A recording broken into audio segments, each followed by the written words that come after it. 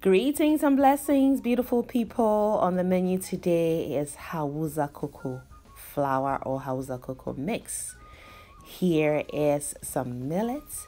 I am just rinsing it and making sure it's squeaky clean. And I also have some organic ginger, which I have cut up and I'm going to blend with the millet. And I'm also going to add some spices. Here is whentia or grains of selim. I also have some pepper flakes or chili flakes.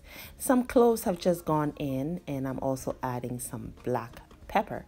And I'm just going to process this in the coffee grinder to get it to be a little bit fine before I add it to the blender mixture. Now I'm also adding some corn dough. So this is fermented corn dough. And this is just because I did not have enough millet. I had ran out. So this is my last bit of millet until I recently got some sent to me from Ghana. So I added the corn dough and that gives it a really nice sour taste. I love corn dough in my cocoa. So after blending it, I spread it out in a bowl and set it outside to air dry. And at this point, it is about 50% dry. It is a little bit damp still. So I go in and rub the mixture between my palms to get it to become finer, to break down the clumps that have formed.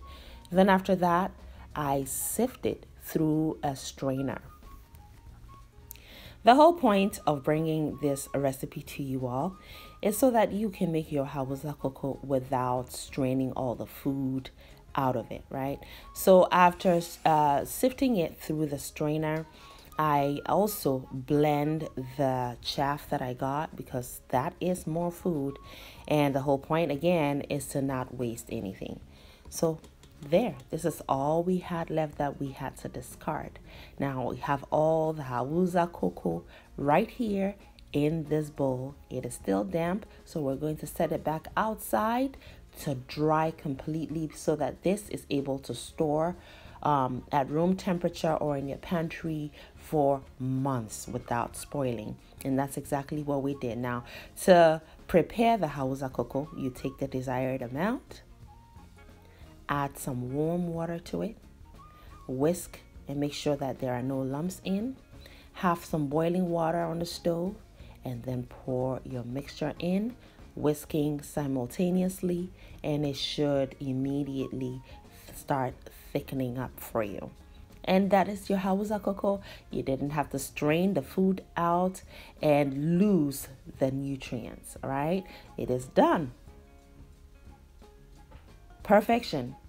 We served it today with, the usual, some akara or kose, as well as some puff puff or bullfruit.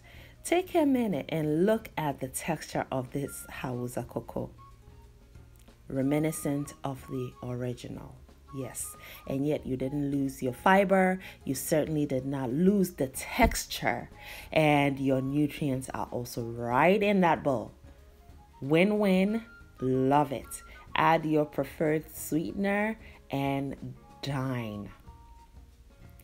We had this on a Sunday morning.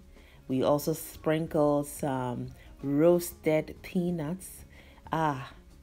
It was quite delightful. Friends, I hope that you enjoyed this video and learned a thing or two and are inspired to try the recipe. So if you do not have freezer space, if you do not care to make your Hausa KoKo and store it in your freezer, you can do it ahead of time and have a stock of it in your pantry. Whenever you need to make Hausa KoKo, you just grab your mix and cook on. Thanks for watching, friends and family. It is chop time, as you can see. My husband and I had a great time this Sunday morning while the children were still sleeping in, but breakfast was ready for them when they woke up. Friends, I hope that you enjoyed yourself with us today. Hope to see you pretty soon on my next one. So make it a great day and have fun, especially in that kitchen.